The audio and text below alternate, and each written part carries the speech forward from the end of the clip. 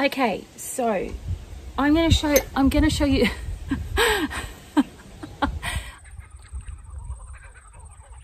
Can you hear that? That's a kookaburra.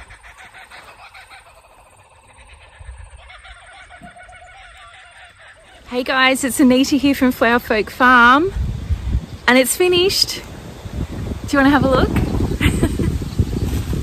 Let me turn the camera around. Ta-da! It looks pretty good, doesn't it?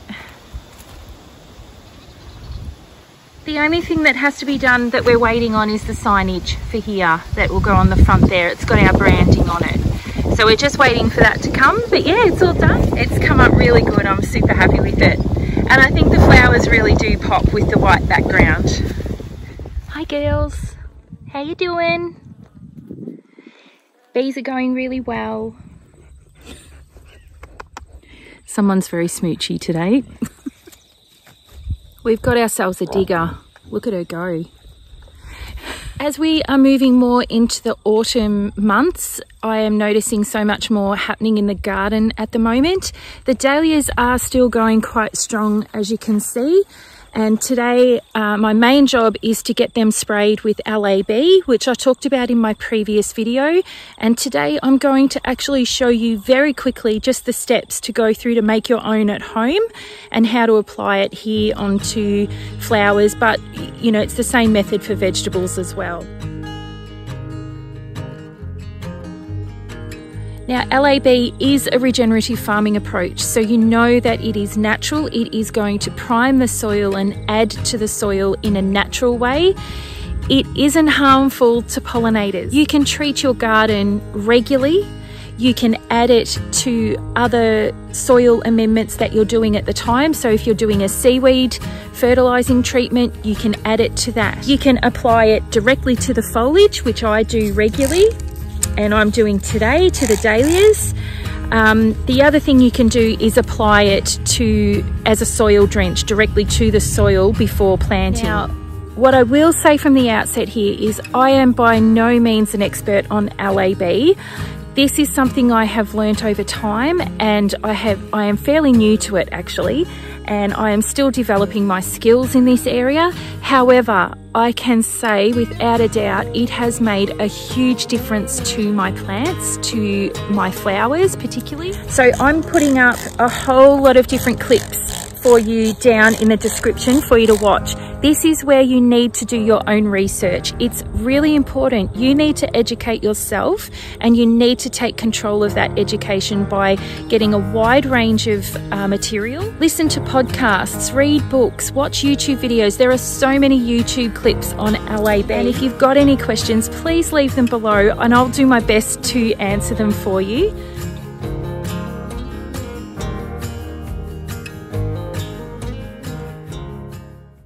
Okay, so let's get started.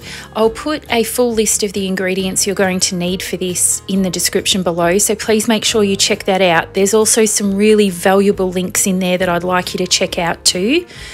Just add 2 cups of rice to the bowl and enough water to cover that rice. Then all you really need to do is give that a really good stir through with your hands.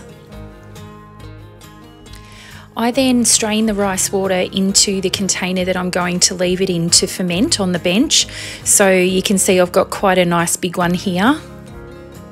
Feel free to use whatever size jar you've got available, just so long as it's a nice clear glass one. Then all you need to do is cover it with something breathable like some cotton cloth or muslin or even baking paper.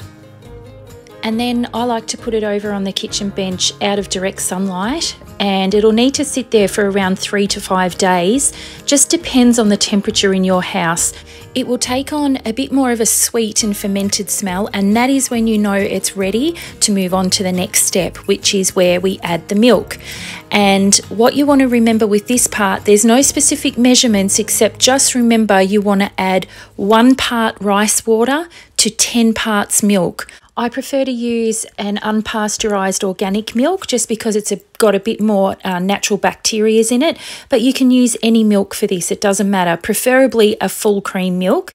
And then once you've added your milk, you're going to add the cover again to your container and let it sit for roughly 48 hours, remembering that temperatures will play a big part in this. And then you'll end up with that curd on the top. Then it's just a matter of removing that curd, and you can feed that to animals. You can also turn that into cheese, and I've left a link down below that you can actually find out more about that. But I actually fed this to the pigs and they absolutely loved it. And then it's just a matter of bottling it up. I use these bottling containers, which are glass. And once you've done that, pop the lids back on it. This is still active, so it needs to be kept in the refrigerator until you're using it. So these ones just go straight into my fridge. I'm going to show you quickly how I mix this prep up. Okay, so this is my lactic acid bacteria here. This stuff is alive, so this is full of probiotics, and a little goes a long way. So when you're applying it, you really only need about a teaspoon per gallon of water, or around 3 to 4 litres. However, if it goes over, don't worry. You know, I'm not exact with this sort of thing, so just whatever. If there's a little bit more, it's just going to be better for your soil, so don't stress. So whether you apply it with like a little applicator like this, you can do that if you're in a suburban setting.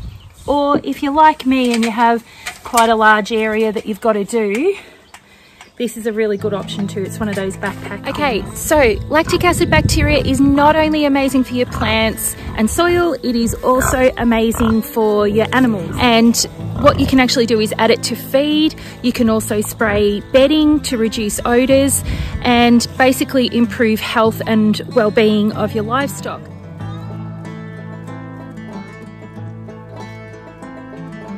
Well guys, thank you so much for watching. I hope this video has been really helpful for you, and if you have any questions, please leave them down in the comments below. Next week I'm just doing a couple of really short videos for you, and I hope you'll join me for those.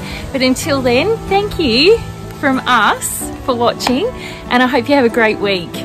Say bye. She says bye.